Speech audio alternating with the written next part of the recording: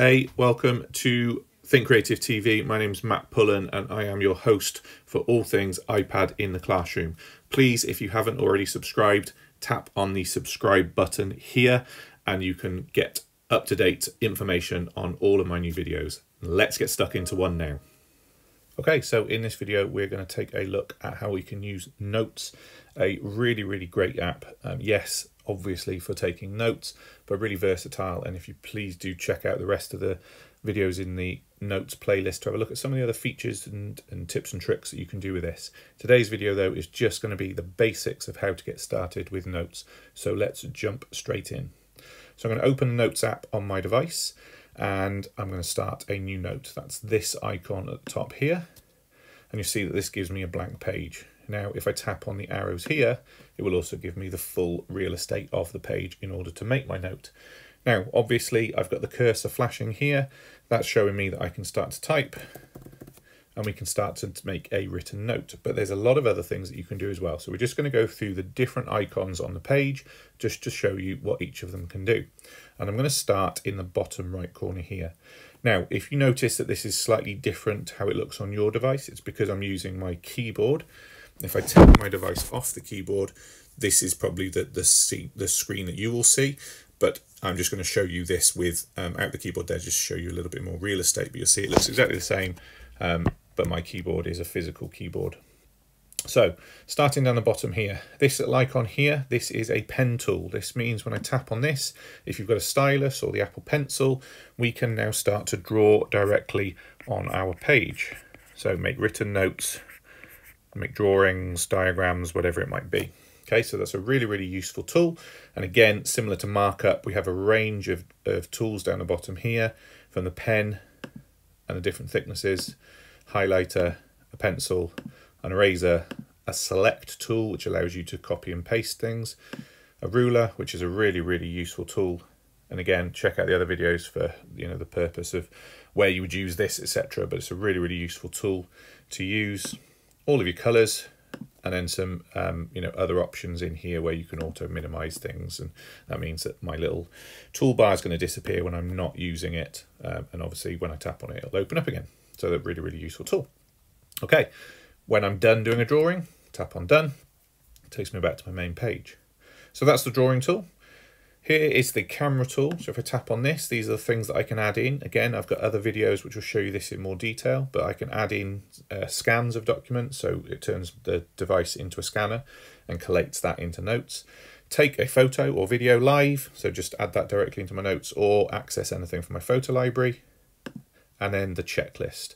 So let's imagine that we wanted to put together, things that needed to be done for a lesson, for your day, etc. So we've got assembly, then you might be doing a literacy session, and there might be break, etc. I'm just listing things, okay? But if I tap on any of them and then tap on the tick, I can actually turn this into a tick list, which means that I can tick off when they're done. Now, that's a very basic example of when you might use it, but it could be, a meeting that you're in and you've got a set of tasks that need to be completed. That when you tick them, they'll just drop down and you can highlight that they've been done. So it's a really nice tool to use. Okay, moving over to the other side, ignore these are just obviously the corrective text that you can have just as ideas. Here's the list of styles that we might want to change. So really quick kind of access to a very basic word processor, but a useful word processor nonetheless. Option to add in some very simple grids that you can just kind of add, move around, change details in. There's quite a lot that you can do in this. Add the rows, etc.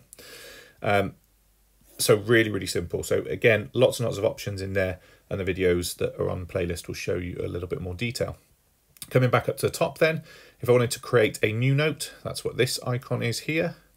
This one is my share icon. So again, if I tap on that, it gives me the option to share that to different people, quick access to markup, pin the notes, lock the notes. There's lots and lots of functions in here that you can use. Obviously delete.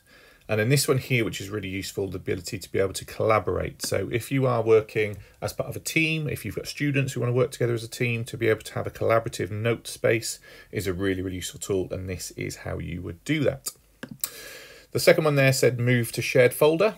So let's take a look at what folders looks like on my device. These are all the folders that I have. Again, great tip that I have to share is please do make folders for things. It might feel alien at first because you might think, well, why do I need folders? I've only got 3 notes in there. You'll eventually get loads of notes. And if you have kind of a structure for where those notes might go, then at least you know that you'll be able to find them later on. You can search for things, but this is it's just good practice, I think. To quickly make a new folder, tap on new folder, give the name of your folder. I'm just going to put the letter A because then it's going to appear at the top of my list.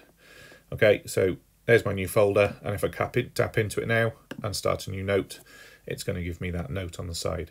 Now, if you are using an Apple Pencil, one thing to highlight here is that if I write, oops, I'm going to change my pen a second.